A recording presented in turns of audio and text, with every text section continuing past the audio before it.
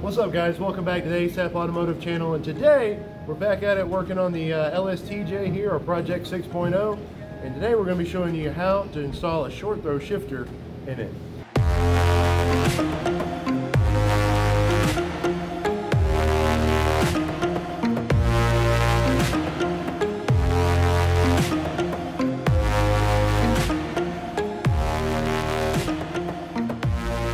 So like I said, today we're going to be showing you how to install a short throw shifter.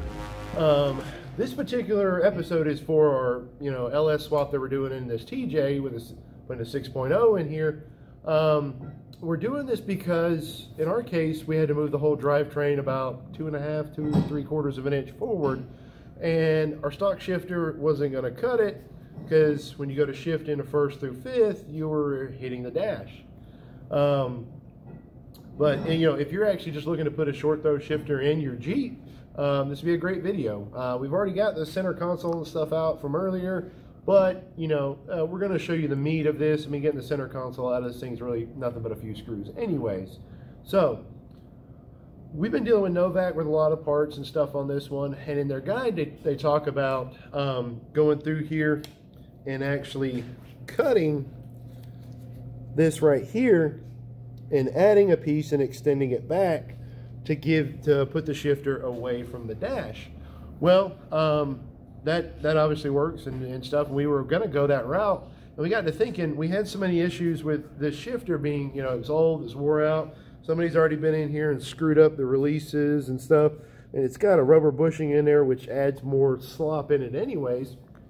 We're like, what if we could find a good short throw shifter or something, or something along those lines to go ahead and just update it while we're at it, because we're looking at new shifters alone and then modifying them. We're like, man, the money was crazy. And literally for about the same money or less, we're able to find this one here. And what this unit is an Allstate 30617. This is a short throw shifter for an NV 3550. I think it'll actually work for the AX15, not quite sure. You might want to look for your particular application. I'm pretty sure it will though. So there are some other shifters out there like B&M, I think Hurst makes one. There's a handful of other companies out there. They're a lot more money. And in a project like this, stuff can rack up really quick.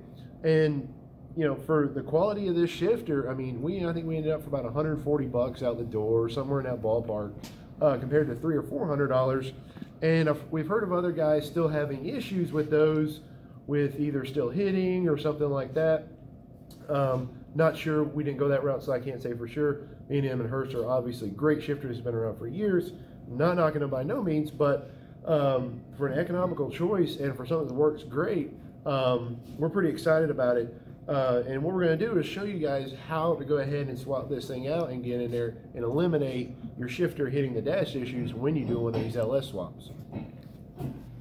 Okay, so like I said, we've already got the center console out of this thing because earlier when we were pulling the drivetrain out and all that, we went ahead and removed it. But like I said, in most of these Jeeps, it's nothing but a few screws. It's pretty simple and straightforward. We get a chance later on, we can run across one, we'll shoot a video with that, but I'm pretty sure, I think we shot some footage of us removing it before. Anyways, so we've already got this thing pretty gutted apart and all this for other reasons, stuff we were doing, but you don't have to really go that deep tearing and all that apart. What you're going to be after are these 4 bolts with a, should be like an 8mm head down here at the base. And you're going to go ahead and take all 4 of those out and go ahead and pull it on out. And just like that, boom, with the magic of film, you can see what we've got to work with here. We've already cleaned up our mating surface, cleaned out the cup and everything here. And what we're going to do now is go ahead and set the new one in. And the way it comes is actually just like so. I'll show you guys just how we got it out of the package. So, comes just like this. And of course, the way the shifter is angled back is how it's going to mount. And if you'll notice, it's got a little more on this side than it does that side. You can see how it's offset. I mean, it's pretty hard to get it out of whack, but just kind of pay attention to what you're doing.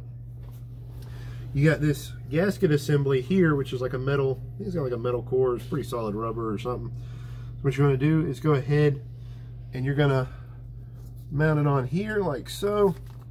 Like you see this dished part with the lips little all around here. That's going to go on just like, you know, and it's going to fight you a little bit, but best thing to do is kind of start walking around those bushings. Come down and just like so.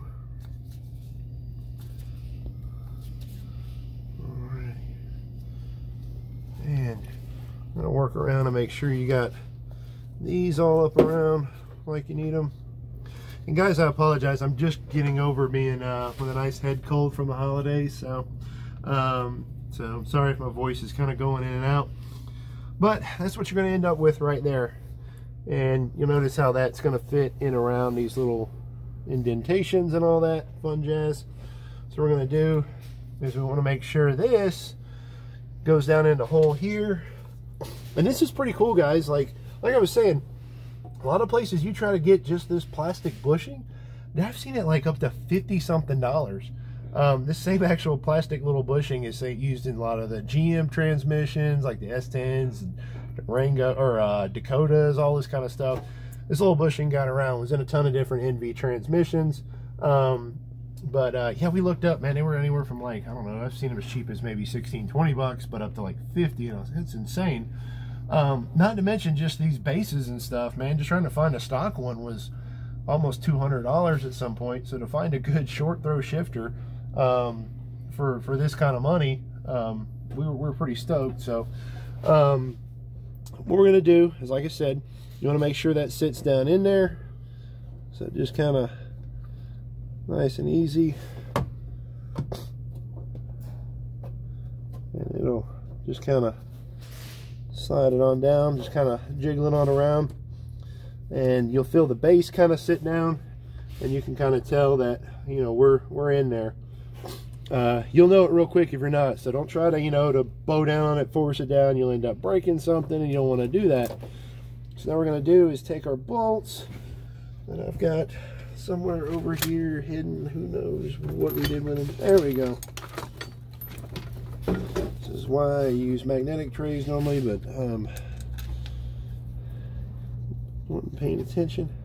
What we're going to do is put all these bad boys back in here and snug these down. I'm sure there's probably a torque spec somewhere in there, but I couldn't really find one on it. So but just good and snug.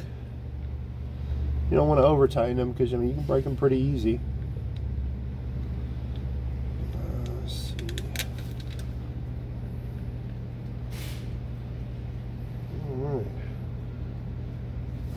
And what I'll use is, I typically use on something like this is just a little 1/4-inch drive ratchet with an extension, because you're going to have a pretty hard time over tightening or breaking some of that. I mean, it is possible, but no need to go use a real big 3/8 ratchet or something. That's what you got, cool, no problem. But we're going to go ahead and tighten these down, then we're going to show you go ahead and mount the shifter assembly on next.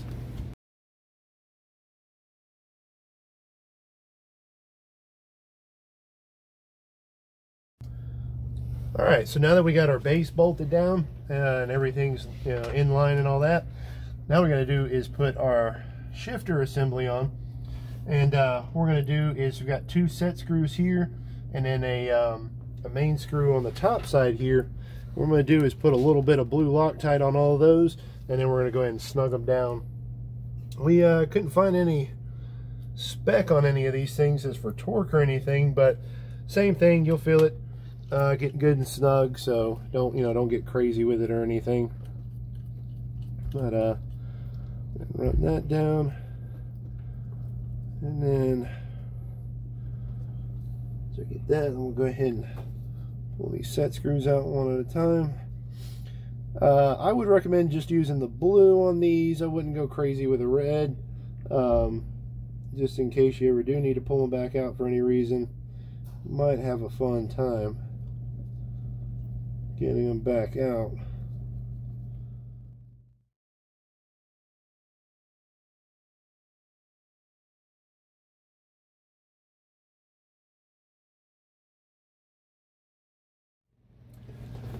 Okay guys, so one thing I did notice was this screw was bottoming out already before it actually pulled this the shifter down.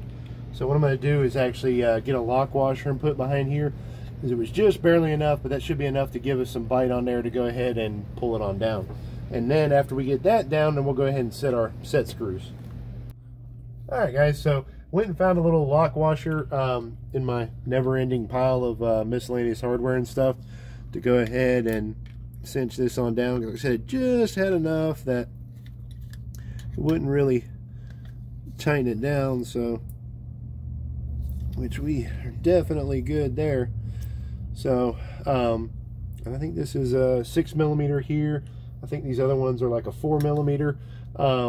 Cool little tool like this you can get at even like Lowe's or Home Depot. They sell them sometimes at parts stores.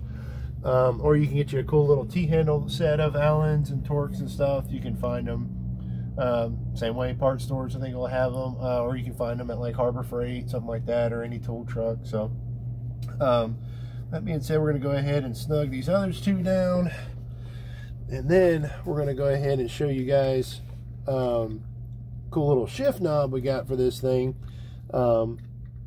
after this. Okay guys, so they gave us this I think it's more like a YJ kind of shifter knob on here, and yeah, it's pretty cool, it's neat, you know, it gets the job done. But being as cool as this project is and what we're doing, it just really wasn't cool enough, so we opted to go with a Chevrolet shift ball. I mean, because why not? Jeep makes it, Chevy shakes it, right? So that being said, we found this little kit off the internet. I think it was eBay or something like that, but you can find it anywhere. The biggest thing you want to make sure of when you're doing this, guys, is make sure your thread pitch. I can't remember exactly what the pitch is on this, but I know it's the same as the stock. And like with this one here, actually came with a threaded adapter.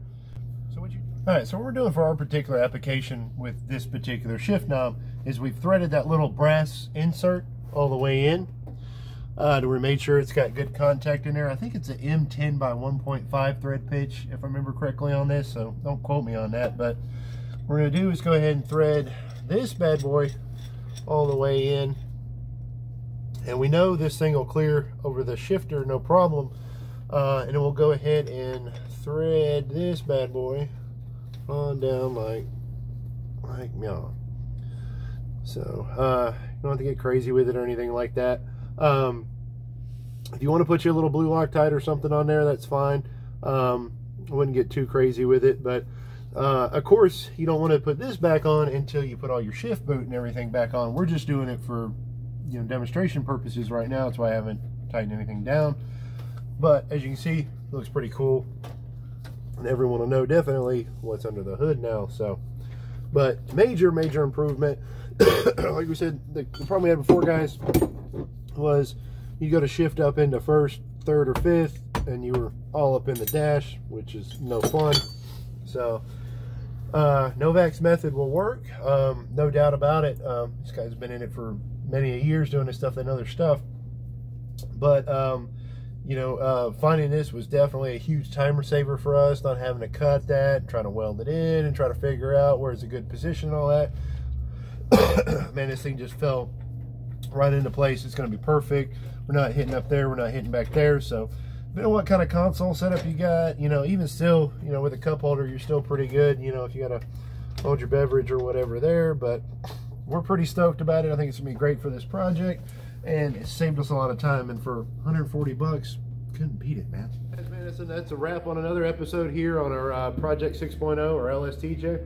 Hope you guys enjoyed it. Hope this helps some of you guys out doing one of these kind of projects, or even if you just want to put a short throw shifter in your Jeep, because I mean, why not? Remember, stock is not an option. So, but huge shout out to Allstate Gear. They make a great product, man. We're excited to use this thing, kind of see how it works.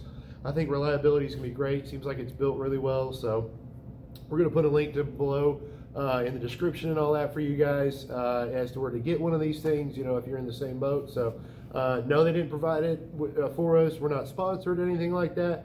this is true, honest to goodness, just, hey, we're pretty happy and stoked with it. So remember, guys, until next time, thanks so much for watching. Liking and subscribing means the world to us. You know, we're a small channel. I think at this moment we're filming, we're like 300 something subscribers, but we love every bit of this. We do what we love. This is so cool. We're so happy seeing it. It's helping people. A lot of positive feedback. So I'm telling you guys, man, I'm trying to get over this cold. But so if you hadn't already, like, subscribe, stuff really helps. Tell your friends and family, you know, somebody might enjoy it. Remember, until next time, stock is not an option.